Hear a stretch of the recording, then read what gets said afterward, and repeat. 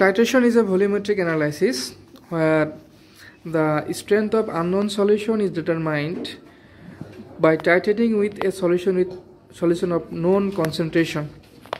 Today we are titrating sodium hydroxide with oxalic acid. This burette is filled with sodium oxalic acid whose concentration is 0.1 normal.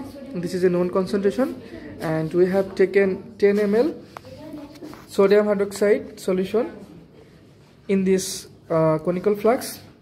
We have added 2 drops phenolphthalein indicator in this conical flask. This is the initial point or starting point. This is known as initial burette reading, and we have taken this at 0.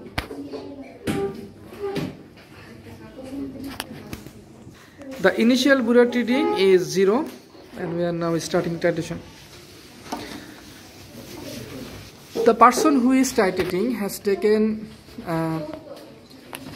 his left hand on the knob of the burette, and he has taken the conical flask in his right hand. After addition of each drop of titrant to the analyte, he is shaking so that it can react with the titrant and analyte simultaneously. At first, the addition can be at a faster rate. The shaking must be done in the way so that there is a whirlpool of the solution, and the shaking must be done at the same time when you are adding the analyte from the burette. Titration is on the way, running on. The color is gradually getting fade, and indicating that the titration is coming to an end point.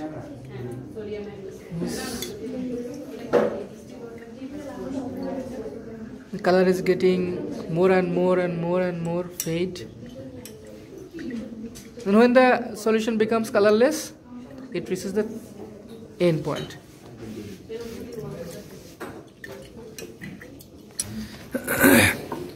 We are moving towards the end point of this titration, and the color is should be from pink to the colorless. The color has been omitted or gone. Now it is colorless, and we have reached the end point of this titration. This is a colorless solution, and this is the end point of this titration.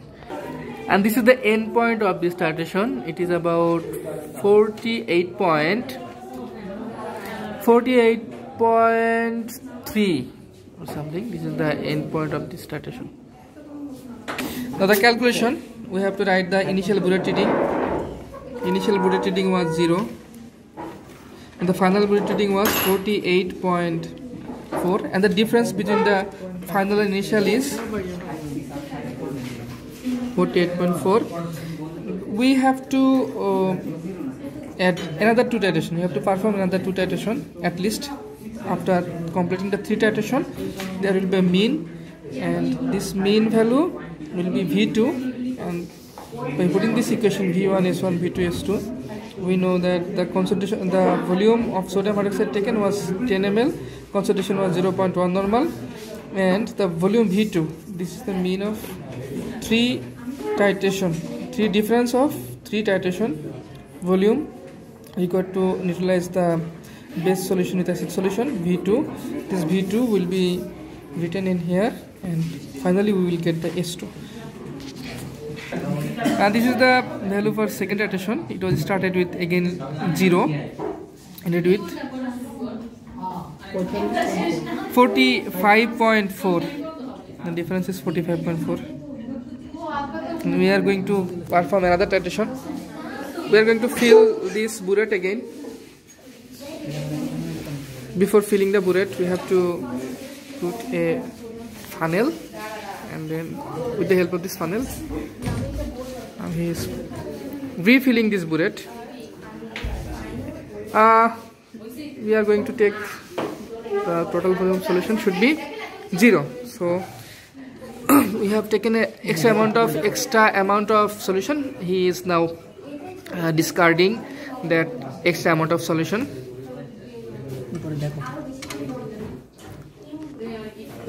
Again, this is our third titration. We have started from 0. Since we know that the endpoint generally appearing after 40 ml, so we are taking not at dropwise, but we are taking as a flow of titan from the burette.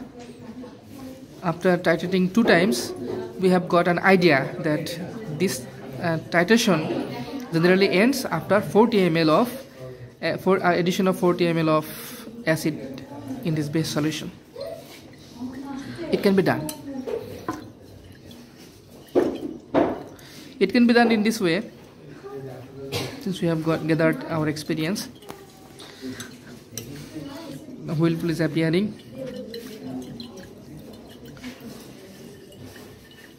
And, at the end point, one should be very precise while adding the acid solution to the base solution. Now he is adding dropwise, so that the titration should not overshoot. Do not overshoot. Almost we have reached the end point or equivalent point, and this is the end point. And the volume is 41.0. This initial volume was 0. 41.3. Difference is 41.3. The average value is 45.033. Now this value, this is the volume of V2. We have to write the volume of V2. And